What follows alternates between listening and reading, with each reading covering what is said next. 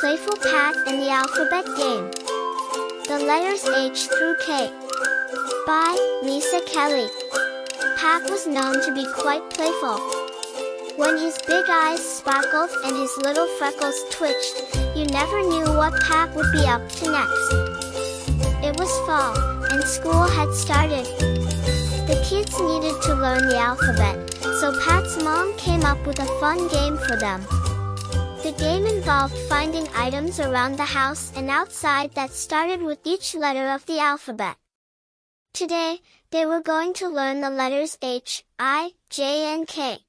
Pat thought about the letter H and said, "Our house starts with the letter H." Shannon said, "I want to live in a pink house." H says, "Ha," like in house. Shannon ran to a photo album and grabbed a photo of herself, Pat, and Grandpa in the igloo they built. "Does this count, Mom?"